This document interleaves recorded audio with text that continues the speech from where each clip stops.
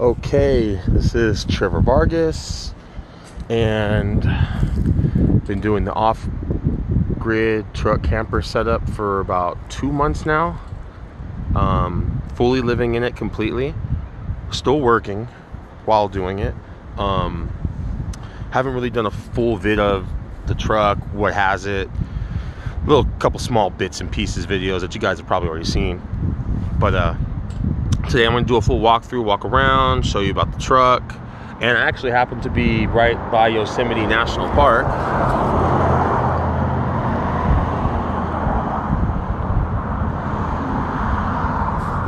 Right by the river. It's one of my spots I like to camp at. And I actually have my daughter with me and my dog, my Hazel, just to show you about what the setup's about.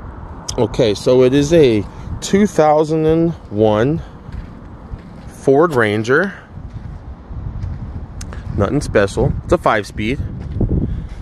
I got my baby girl Hazel up front. Okay. The first mod that I did do to the vehicle,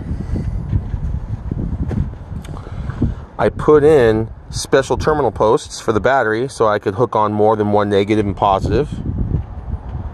I have this positive or this negative cable running all the way down underneath of the cab of the vehicle. I also have this positive cable to a 200 amp fuse, and those are both leading directly under the vehicle.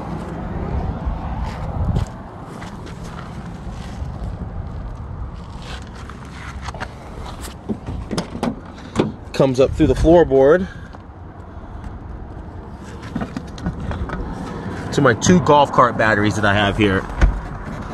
Now, these are 6-volt, 250 amp hour batteries. I wired them together to make them a 12-volt battery. And in doing so, that gave me 500 amp hours, but your batteries only let you use 50% at any given time, so I really only have 250 amp hours.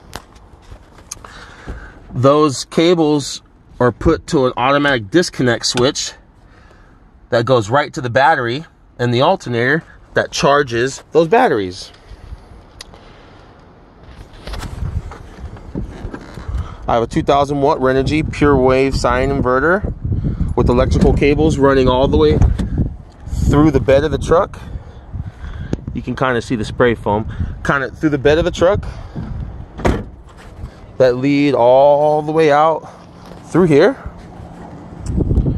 Got my cooler of food, whole bunch of miscellaneous. Now, on top, I have a 200 watt solar panel. I have a fantastic fan that I had installed with a vent roof cover to prevent the water from closing the hood. On the inside, I got my Munchkin. Say hi. Hi. Got my solar controller right here. Everything wiring to it. Got my fantastic fan right here.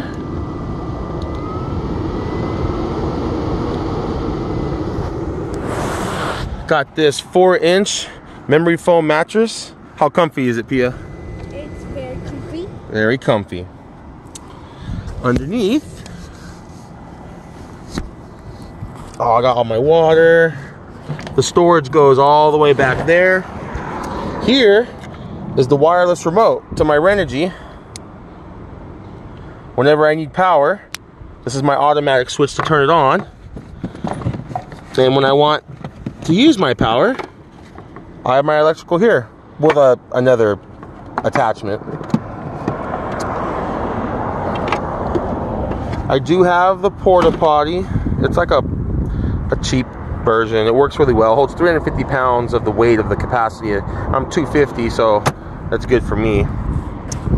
I do have the privacy pop-up tent, so that way I can shower and use the restroom comfortably. As for the shower, I do carry a solar shower with me that I do always put out in the mornings. We're at 92 degrees right now. She just finished her shower.